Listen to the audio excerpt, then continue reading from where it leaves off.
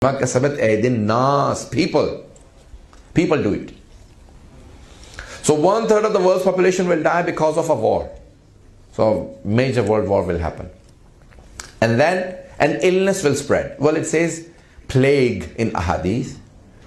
But when I was reciting this in California, a person said to me, I'm a scientist, and today plague is not that old illness. Anything which is contagious and killers. Contagious meaning one person can catch it from the other. And killers, it can lead to death. It's a type of plague. So there are all of these illnesses spreading on earth. A hadith say from the 6th of Islam that many of these will start, but they will be controlled. Yes? They will start a pandemic or whatever you want to call it. An epidemic or pandemic, yes? What do they call it? Anyway, leave it. United Nations has some words for it. That it spreads on earth and it kills. An illness spreads like swine flu, like bird flu, anthrax, Ebola in West Africa these days. Yes? Any illness.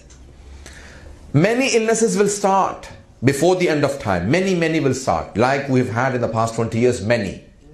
Okay? The hadith says that many of those will start, but they will stop. They will not kill 1/3 of the world's population. So in today's figures, about 2.5 billion people will die through that illness. Okay? The Imam ﷺ has described that it will spread, it will start, it will stop. And people will take precaution each time.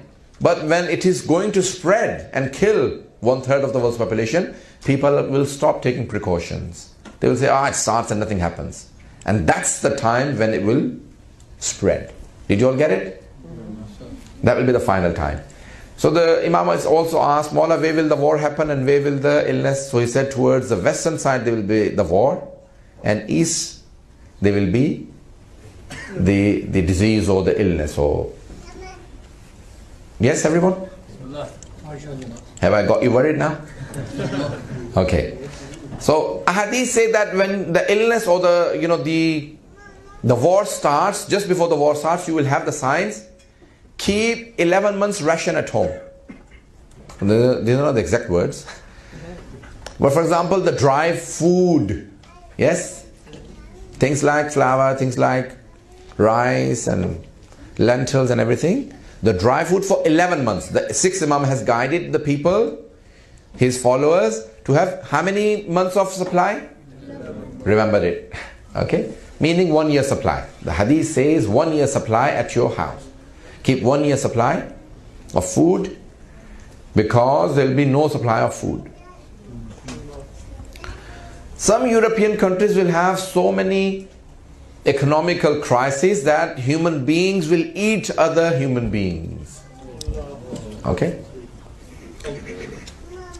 Well, to be precise, the word Spain has been used, but I believe that it is not just Spain, it means Europe probably.